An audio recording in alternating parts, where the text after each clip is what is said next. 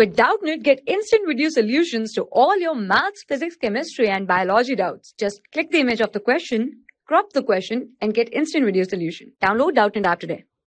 Hello student, let us start with the question. Here we have given in triangle ABC, B is 90 degree and D is the midpoint of BC. Then prove that AC square is nothing but is equals to AD square plus CD square. So let us start with the solution. If we will look at the figure, so what is given to us? We have given the two triangle, that is ABD and ABC. Okay, if we will look at here, so here we have given the angle B is nothing but is equals to 90 degree. From here I can conclude that these triangle are nothing but right angle triangle. Now the second thing which is given to us, that is D is the midpoint. Okay, if D is the midpoint, then from here I can say that the BC will be nothing but is equals to twice of CD. Okay, from here I can say that BC is nothing but twice of CD. Now what we have to prove? We have to prove AC square is equals to AD square plus 3CD square. So to prove that, I have to do let in triangle ABC.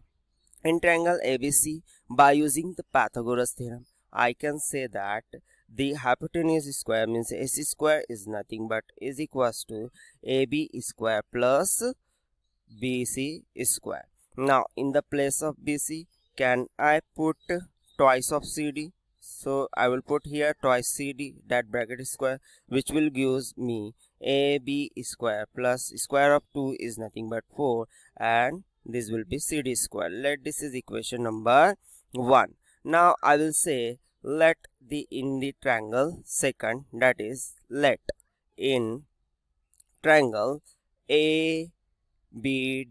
What I can say that? I can say that by using the Pythagoras theorem, that is AD square is nothing but is equals to AB square plus BD square.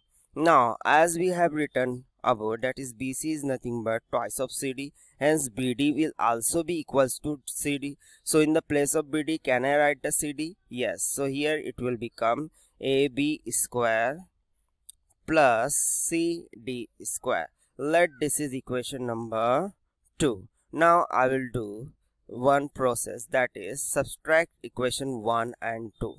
What I will do? I will do subtracting equation 1 and 2. What we will get? We will get nothing but AC square minus AD square will be nothing but is equals to AB square plus 4CD square minus in bracket AB square plus CD square.